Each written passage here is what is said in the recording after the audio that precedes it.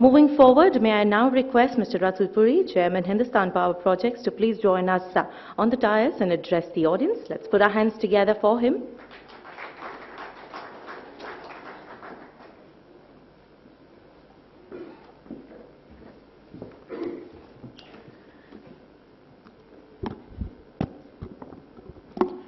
Thank you very much, Deepak, for those very nice opening remarks. Honorable Minister, all members in the audience, a very warm welcome to you. I want to thank the Economic Times for organizing this conference. You know, these are truly exciting times for India. How much of a difference 1 year has made. I was in Singapore recently and I met some fund managers. And, the dramatic shift in mood I've seen, since the coming in of the new government, since the changes that have taken place, since the commitment to reform that we are seeing, since the development-oriented agenda we have seen. 12 months ago, I think, globally, everyone was almost writing India off. I think today, suddenly, everyone is looking at India as, the next major economy in the world, the next China. Everyone India, I think, once again, is in the limelight. I truly believe that India has a unique opportunity over the next few decades to become one of the leading economies of the world, and thereby significantly improving the quality of life of 1 billion people. I think all of us sitting over here have a reasonably good quality of life, but the reality is a majority of Indians have a very, very poor quality of life, and I think we all need to work towards ensuring that the quality of life of majority of Indians improves significantly. I think there's a unique confluence of events, both global and local, that have come together to create this, what I believe is once-in-a-lifetime opportunity for India. I think firstly, the aging of advanced economies. I think we're seeing aging populations in advanced economies. The one-child policy in China, which even though China is not an advanced economy, I think the one-child policy in China has aged China prematurely. Combined with India's demographic dividend, creates an opportunity where we will have 15 million people exiting the workforce globally and 10 million people entering the workforce in India each year from here for the next 2 decades. I think that's a unique opportunity and an opportunity that's never happened before. This combined with some more short-term events, the falling of global oil prices, I think, the halving of oil prices that has happened, and I personally believe, in the near future, oil is going to remain relatively low. So the halving of oil prices, combined with the fact that the world is awash in liquidity, creates a unique opportunity for India to go ahead and build out our economy significantly, develop our economy over the next 5, 10, 15 years. The world is today rich in energy and rich in capital. India has historically and continues to be poor in energy, poor in capital. So again, you have a confluence of events that allows India to become possibly the factory to the world. Adding to these global factors, I believe, after a long period, we have a government in place that has a mandate, and a mandate that's based and driven by development. And I think that puts a tremendous pressure on the government to deliver on that mandate, to deliver on better days for the people of this country. We also have the benefit of a dynamic leader who has demonstrated his ability to deliver on development. As I said earlier, these are truly exciting times for India. But there are many challenges ahead of us. The skilling of the 10 million people that enter the workforce. If we don't skill these 10 million people, they are not employable, which means we don't have the people to put into the factories and the service centers that are needed to drive economic growth. Building out India's physical infrastructure, and most importantly, creating the right governance framework. I think the list is long, but the one area that I believe India will face one of the biggest challenges is the ability to deliver the growth needed in electricity supply. Not just to meet the very, very ambitious 24/7 promise of the government, but also to deliver reliable energy for manufacturing plants, software development centers, schools, malls, all the components of a rapidly developing economy. I think the sector faces many challenges. Deepak spoke to some of them. I think all of us sitting in this room are well aware of them. Coal gas supply, rail linkages, stranded generating assets, I think the list goes on and on. I think Minister Goyal inherited, a lot of very, very difficult challenges, which he's been working on addressing. I think I'd like to talk about 2 or 3 areas that I believe are very crucial, not necessarily in the immediate term, but, as we get out to the medium and long term. The first is the lack of development of greenfield capacity. I think for the last 3 years, there has been limited development of greenfield capacity in the sector. I think most players in the sector have focused upon bringing existing assets into operation, and probably correctly so.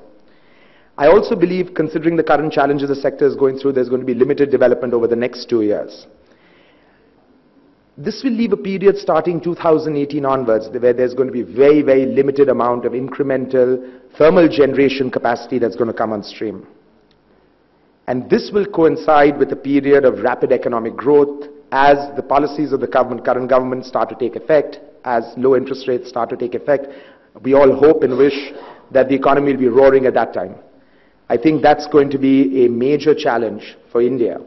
And electricity can become the bottleneck beyond 2018 for India unless we don't take some steps today. Especially to build investor confidence. I think investor confidence in the sector has been, shattered today. On the other hand, I believe this actually creates an opportunity for India. And that opportunity is the fact that we can now build out a modern energy architecture. I think we are seeing a massive change globally around the designing of energy architecture, distributed generation, renewables. So I believe this creates an opportunity for us to put a far more significant focus on renewables. I believe coal thermal has to be always the backbone of our power generation. But in terms of incremental capacity addition, renewables have to play a much more significant role. And that's the one tool I believe the government has available, because it takes us only 1 or 2 years to develop a renewable asset, whereas the cycle to develop a coal asset is fairly long. I also believe it's important for us to build policies to focus on energy conservation. I think we can build these into our policies today, build these into our energy architecture today. The second area I'd like to focus upon is on the financial health of our distribution companies. Our supply chain is as weak as its weakest link, and we today truly have a challenge as we look towards the financial health of our distribution companies. We have a very unique situation, a dichotomy, where we have stranded generation capacity on one hand, and we have willing consumers on the other. And we have to some extent a dysfunctional intermediary that is not connecting both of them. This has resulted in our building out close to 70 gigawatts amongst the world's largest small-sized, small petrol, kerosene, diesel generating sets, which costs the consumers of this country 3 times more than the cost of conventional energy. Besides having horrible impact on our health and environment. I think all of us, every time those diesel generators in and around our homes fire up, besides the noise pollution, we have all the sulfur and everything else that goes into the air. I think the third big challenge the sector has got is ensuring capital availability.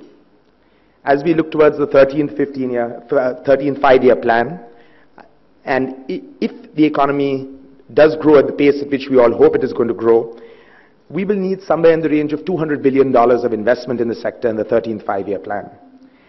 That will require, besides equity, that will require about 10 lakh crores of debt that will be needed to be taken on in order to effectively build out the transmission infrastructure, distribution infrastructure, develop the coal mines, build 100 gigawatts of solar, build out all the incremental coal thermal capacity. I was looking at this number yesterday. The cumulative outstanding credit of the Indian banking system today towards large borrowers, which I think most players in the power sector would constitute a large borrower, is 20 lakh crore. This is the cumulative outstanding. I don't believe the current banking system, without significant policy intervention, will be in a position to meet this challenge. So I believe we have a dire and immediate need to create vehicles and methodologies to take out some of the debt from the banking system and to create alternate means of financing for developers. I think the Infrastructure Investment Trust is an exceptionally good vehicle, and I believe many more such vehicles that allow infrastructure companies to directly access consumer credit, consumer capital are crucial to be able to ensuring the continued growth in the sector. Before finishing, I thought I would take this opportunity to thank on behalf of the sector and congratulate Minister Goyal for the decisive and bold manner in which he and his government have worked upon addressing the challenges of the sector. I think, this government has been hit very quickly with a rapid succession of issues, the Supreme Court verdict, the coal strike, I think many other very, very difficult issues to deal with.